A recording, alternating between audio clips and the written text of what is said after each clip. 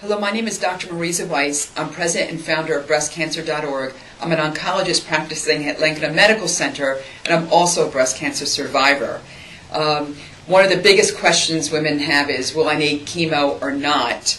You know that there's local treatment options, which includes how to treat the breast and the lymph nodes that live right next door, lumpectomy radiation versus mastectomy, and then there's the lymph node evaluation. And then in the other category of systemic treatments, those are treatments to the whole body.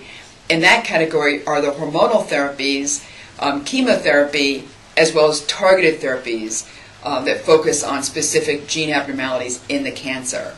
But the chemo question ends up being, the million-dollar question, do I need this or not? And if I do, what kind? For me, I used the information about my cancer to help make that decision. I really worked with my doctor to understand the extent and nature of the cancer problem that I was up against.